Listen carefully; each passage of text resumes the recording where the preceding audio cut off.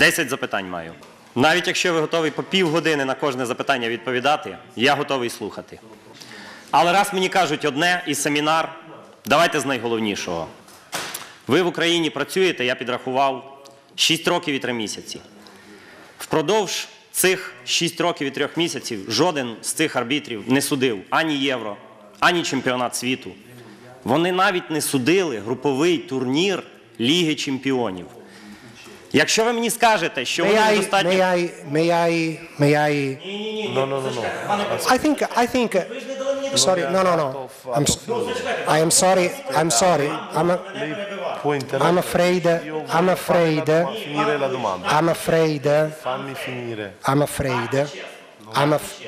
Я перепрошую. I'm afraid that, as Mr. Vasiliev said before, these things are to be asked to the President of the Football Association of Ukraine or the Executive Committee of the Football Association of Ukraine, because they are those who can assess my job here in Ukraine. So I cannot answer something concerning what I did. There is a president of the... Ваші особисті справи. У мене запитання про роботу в арбітражі в Україні, пане Пьерлуиджи. Я перепрошую. Я ж не можу закінчити запитання. Ну, звичайно. Ну, а як же? Ні, дивіться. Я вас дуже прошу. І я вас дуже прошу, пане Сергію. На цій площадці... Якщо Пьерлуиджи Коллина перший перебиває чи звинувачує в чомусь, то чомусь правий він. Шановний колега, на цій площадці існують певні правила. Ну, які? Для чого ви тоді зібрали цей прес-клуб? Не для того, щоб ви влаштовували тут базар. Який базар я влаштовую? Мої питання виключно про український арбітраж. Ви їх уникаєте. Я не збираюся з вами дискутувати. Ви уникаєте прямих запитань. Ми нічого не уникаємо. У нас є правила нашого зібрання. На самому початку я наголосив на цьому. Ви намагаєтесь їх брутально порушити і дивуєтесь, чому вас... Я ж чекав, поки поставлять запитання по грі. В Польщі за 3 роки. Шановні колеги, я закриваю сьогоднішнє засідання. Груповий турнір Ліги чемпіонів. В Україні 6 років арбітр не судить груповий турнір Ліги чемпіонів і чемпіонат Європи. Все, покерфейс. Все, ось і поговорили. Не серйозно. Ви хотіли сюди поговорити, так і воно виявилося. Так я все сказав. Пан Пьерлуиджи Коллина відреагував на ступора в інтернеті, але не відреагував на золотий свисток, де 50 хвилин розписувалося все про український арбітраж. І пан Пьерлуиджи Коллина це не прокоментував. Це не майданчик для реклами. Звичайно. Ні, це була реклама на початку пана Пьерлуиджи Коллини, коли він розмазував ступора, без присутності ступора. Це не майданчик для вашої реклами. Ну от і тепер черга Пьерлуиджи Коллини і Лучі Лучано сміятися. Тепер їхня черга сміятися. Ну від того, що ви голосно кричите. Так я ж ставлю питання про комітет арбітрів. Я ж ставлю питання про роботу. Тести записуються від руки. Арбітрів забирає клуб-господар матчу. Це чи не прямий контакт клуба? Минуточку. Mr. Vasiliev. Господин Васильев. We are talking of facts. Мы говорим о фактах. And you are all и вы все являетесь свидетелями, что когда мы говорим о фактах, я готов говорить о фактах. Эквиль факт. Господин Андрей, мы говорим о фактах и даем вам ответы по фактам. In Polonia, in tre arbitro, arriva in... I beg your pardon. Я прошу прощения. Если If you want an answer, хотите I'll получить try to give you an ответ, answer. я попытаюсь дать ответ. You mentioned something concerning Вы упомянули касательно кое-что о фактах, concerning the way the fitness tests are recorded. Проводится I'm ready to give you an answer because we are talking of facts. Вам дать ответ, потому что мы говорим о фактах, а не о мнениях other things или каких-то других вещах, которые у вас имеются. Я их уважаю, это мнение, полностью уважаю. I'm not interested to say anything concerning your opinion. Ничего говорить When you speak about касательно мнений. facts, Но когда I'm happy говорится to о фактах, answer with facts, то я готов ответить фактами, как это я делал до этого момента. Поэтому, если вы будете терпеливы, я сейчас вновь открою компьютер и кое-что найду, которое будет полезно, скажем так, показать.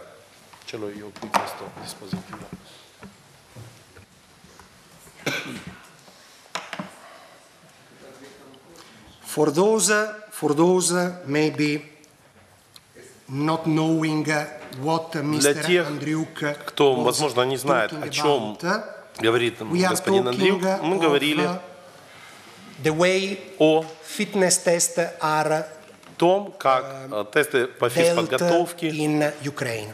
проводятся в He Украине. says that Он говорит о том, что there is something suspicious. что-то подозрительное имеется.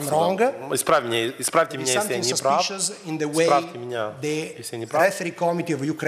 Или что там вы считаете, что неправильно проводят тесты по физподготовке, говоря о том, что в других странах делается это иначе. Я прав? Итак. Господин Андриук сказал, что вот таким образом записываются, ведется запись результатов в Украине. Это я на последнем фитнес-тесте. И вы видите два желто-зеленых прибора.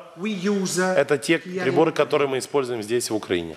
Господин Андриук говорит, что это неправильно, потому что в других странах, не в Украине, они используют вот эту систему, что есть рулон бумаги, и результаты печатаются на бумаге. Правильно? Это то, что проводит УЕФА. Господин Андриук говорит, что было бы важно узнать, что думает об этом УЕФА. К сожалению, я не нашел фотографию этого устройства, но это желтенький, этот прибор, гейт называется. А вот продукция, которая продается компанией Микрогейт, и вы можете увидеть, что прибор, который используется, комбинируется с этим прибором. Первая колонка. Вы видите это? Вы видите здесь три продукции. Первый слева – это вот этот. Называется Вити. Название этого продукта Вити. А остальные два – это другие два продукта с рулоном бумаги, которые старше, чем этот, старее. Это последнее устройство, которое используется в УЕФА. И тут нет рулона бумаги только потому, что я не знаю, сколько тут рам памяти. Ты можешь сгрузить это все, то, что записано здесь, очень быстро. Ты подключаешь к компьютеру и загружаешь это все. Это можно 1500 моментов, скажем так, может зарегистрировать. Вот старый, извините, 1500 может результатов, а тут миллион. Это продукция Микрогейт, и можете найти на сайте этой предприятия, вы можете найти всю информацию касательно этого продукции, которые используются Украинской ассоциацией и УЕФА, и другим, которые старше, более старые продукции, которые используются другими. Вы видели, наверное, что вот здесь старый продукт находится, и это произошло только потому, что если это не сработает или что-то произойдет, мы готовы заместить его новым, старым. И с гейтами их тоже нужно менять, потому что они не работают, они не взаимозаменяемые. Это и, скажем, сами эти ворота, через которые пробегают, а тот аппарат работает с другими воротами. Это факт. Это факт. Perché non vengono stampate? Они сюда записываются, их можно, когда я могу распечатать, когда хочу их. Господин Андриук, я вам скажу нечто большее. В вашей поездке по Европе, если вы хотите заехать в НИОН, в УЕФА, где проводятся официальные тесты по физподготовке каждый август, вы можете поговорить с главой фитнес-тренеров, с профессором, не мистером, профессором Вернером Хелсен. И профессор Вернер Хелсен расскажет вам процедуру, которая применяется в УЕФА, а процедура заключается в этом. Этот лежит аппарат на столе, 2 человека сидят и записывают, которые записываются также и здесь, но они считывают показания, списывают, потому что когда завершается тест, бумага передается профессору Вернеру Хельсину, и профессор Вернер Хельсин приходит ко мне и показывает результаты. И я считываю результаты или записываю, что там происходит или не происходит. Вот такая процедура в УЕФА. И это та же самая процедура, которую мы используем в федерации. Поверьте мне. Я не думаю, что мы должны гордиться тем, что делается правильно здесь. Точно так же, как и методические рекомендации УЕФА. Мы делаем все точно так же. Это мнение. Это мнение.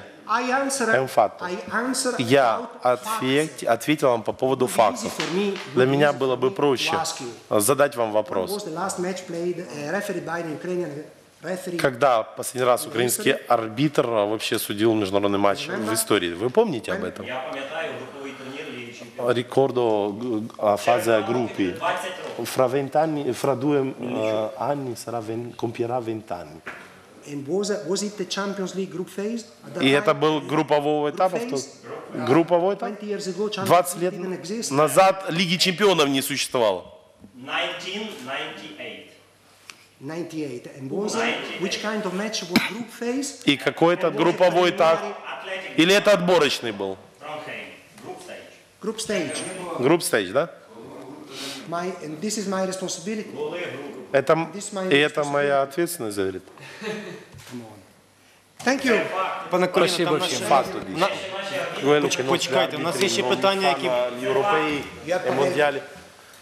Сергій Леонідович, так є ще питання, наприклад, по вчорашніх матчах. Куди ми йдемо? Ну, серйозно, є питання, наприклад, по Волинь-Дніпро. Ну, почекайте, він ж не один. Давайте... Що ж це таке? Та ми ж не зробили все. Ви з'ясовували свої Було приємно. Ні, почекайте, ну він теж має право говорити, але ми хотіли запитати... Волинь-Дніпро, наприклад, матч, коли симулювали пенальті. Герасимюк симулював пенальті, і йому дали запитання. Хотіли за це запитати, є свіжі теми. не можна уникати прямих запитань. Не можна. Мы час 40 говорили. Какой Матч Волинь-Дніпро, пенальті, коли судив арбітр Іванов, і там впав Герасимюк.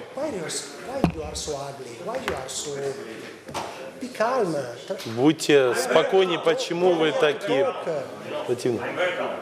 Maybe it was not clear. At the beginning of your speech, long speech, about monitor, about your screen, your laptop. I don't know why. I did nothing. I did nothing to offend you. Mr. Cruz. It was a way to help you in doing your job. Because if you shoot from here, it's easy. You can see better than on monitor. But you are in charge of you are in charge of the committee in Ukraine. It's a pleasure. Yeah, the pleasure is mine. I hope to see you next time.